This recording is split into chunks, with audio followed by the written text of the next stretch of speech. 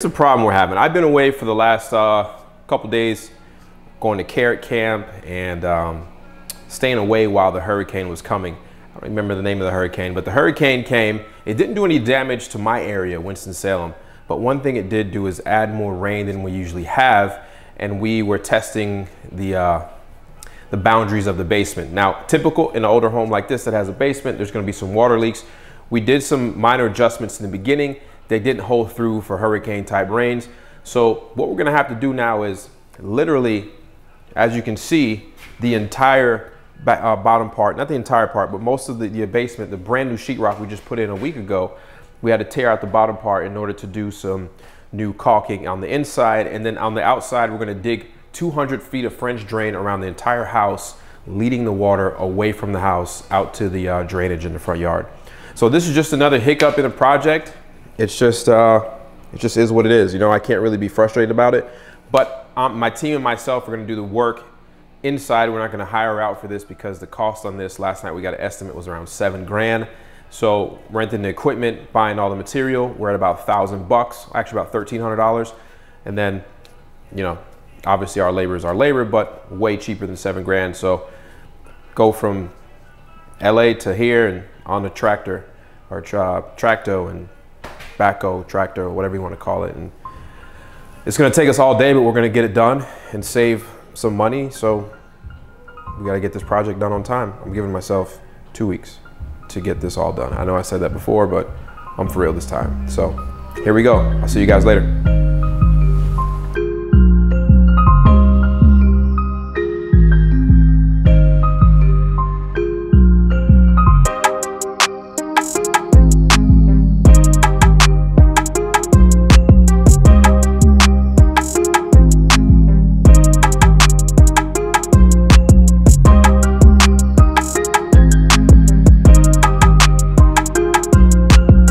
So now you see the damage that the hurricane did, which wasn't much. It's just that this basement is prone to flooding because it needed some extra French drain, and then all the rain we had from the hurricane didn't help. So now we're having to put a French drain around the whole house, 200 feet of it. But doing this ourselves saved us over 7 grand from doing the alternative. So, you know, I'll be in a Lambo last week, and then Traco this week. It doesn't matter. I got to do what it takes to get done. And this is a part of the 5% contingency that you guys should have set aside when you're doing a rehab project, 5 to 10% of uh-ohs. And this is a uh-oh that's not going to cost us a lot of money, around $1,000, but it could have cost us $7,000 to $8,000 to get a professional to come out here and do it. Same thing, YouTube videos, learn how to do it, but Francis has done it before, Noe has done it before, so I'm just running the Traco because I had the most recent experience in the Traco. So watch me work.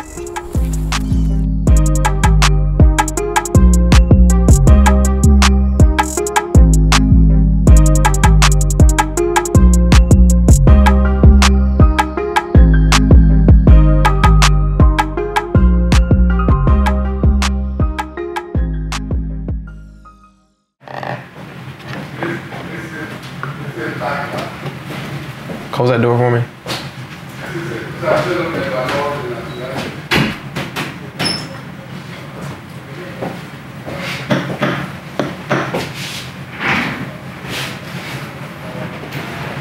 What?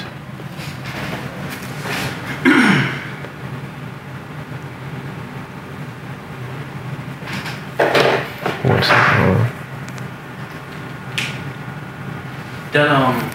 That appointment wasn't even in podium. Like whose lead was that? I don't know. I know, because I've never seen a house before. Yeah, I think it came through from whatchamacallit. Anywho, you're on your 3-month.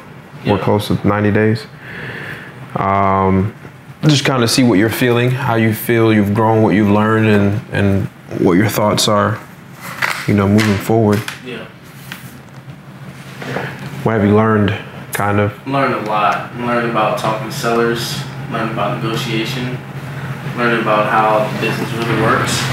Mm-hmm. Just basically learning how to really accomplish major things in this business. Are you feeling more comfortable on the phones? Mm-hmm. Yeah, a lot more.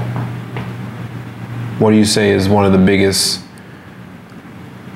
maybe preconceived thoughts that you had about what it was going to be like and it's different?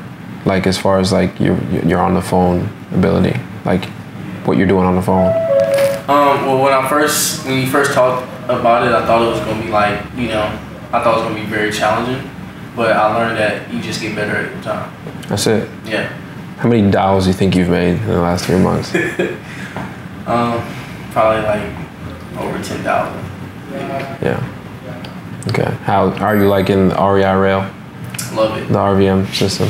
Yeah. I mean, it tells me who's calling. I don't have to sound like I don't know what I'm doing. And now like I'm an expert when they call. And that's kind of the main reason we built that, is so that when you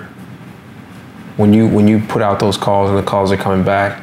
I mean, I was looking over your shoulder the other day, and that doctor called in. It even had a picture of him where he got his doctorate degree, what practice he works at, what type of practice. And those are all like conversation sparkers and stuff like that. So that's cool. So I mean, what do you, just kind of how you feeling moving forward? You comfortable? Yeah, definitely. Because what I'm going to start doing is throwing more responsibility at you. I know you're understanding probate. Well, now you're learning how to pull probate. What do you think is your favorite lead type right now, and why? Why do you think so? It's so direct, you can't beat it.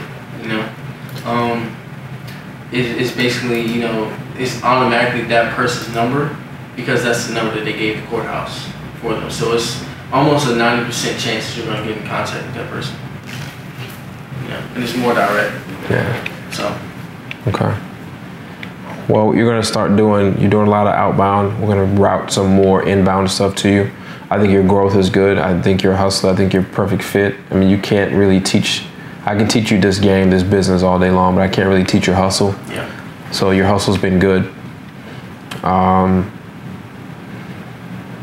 Yeah, your hustle's been good, and I think you're gonna do well for sure. So there's more, we start throwing some stuff at you, and don't forget, we need to start sending out those double tap email mail letters for probate. Yeah. So as you call, we'll follow up with just hey Lewis, I talked to you over the phone type thing. Other than that, you got any feedback from me? Anything you would see change or anything like that? Nah, I just appreciate it, honestly. Absolutely. So hopefully you continue to grow. Like I said, you'll learn from me, you'll learn from Tony on some of the tactics. I'm talking to more and more. And then today you went out on your first appointment. You seen how that works. You don't be afraid of that part. You see how easy that was? Yeah. So we went in there and we knocked that out the park. Yeah. So that's a good thing. All right, so when you go back in there, just get Addie the information for that guy. In fact, send Addie in here when you're done so I can tell her who to talk to, but get her that information on that guy, because I want her to call him and tell him that we're going to meet him here, the address to this place, and that we're going to meet him here in the morning and sign the contract. Okay, gotcha. Cool? Cool. All right.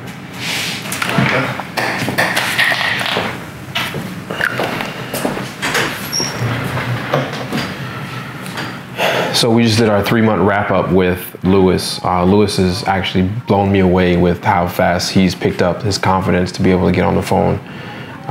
He does things outside of here that's different. He goes out at night sometimes and puts out bandit signs just to understand what it's like. 3 o'clock in the morning, usually the first one in the office. So, I mean, it's a good pickup. Like I said, you know how random he's came in here and got a job. So my gut instinct was correct about him, and he's a hustler. He went on his first appointment today. He got to see me get a house for 50% from what the owner thought they wanted. And he's gonna grow, and he's making phone calls. He's not bashful. He doesn't even need a script anymore. He feels real comfortable. Using REI Rail has helped him a lot. Be confident. So, this game can be taught. His hustle, I couldn't have taught him that. And he's a true hustler. It was a hustler from the day he met me, coming to this office, and how he met me. But teaching him how to get on the phones and teaching him how, now he can leave here and go do anything. He can go sell insurance, and sales is the most important thing to any business, point blank, period. If you don't have sales in a business, you don't have a business. So I'm glad to have him on the team. Hopefully he stays as long as he's comfortable staying, and he grows into an acquisition or managed position. and then grows into maybe getting his own office in a different market once we start expanding. So there goes the update on Lewis, man. And I know this vlog wasn't a lot to do with wholesaling and stuff like that, but you know, we had to go take care of that project. Obviously we're all changed up and everything now, but we had to go knock that drainage out, and we're back here, and the team is getting deals. So I think we're on a good pathway, man. I feel like we're gonna end this year strong. So if you guys have been watching this far, you know what I say. Please give me a thumbs up, like the video, please subscribe, and kind of comment on how long you think, or how good you think Lewis is doing, or you know, give me some feedback on what you guys think about Lewis in the comments. And I'll see you guys next week. Peace.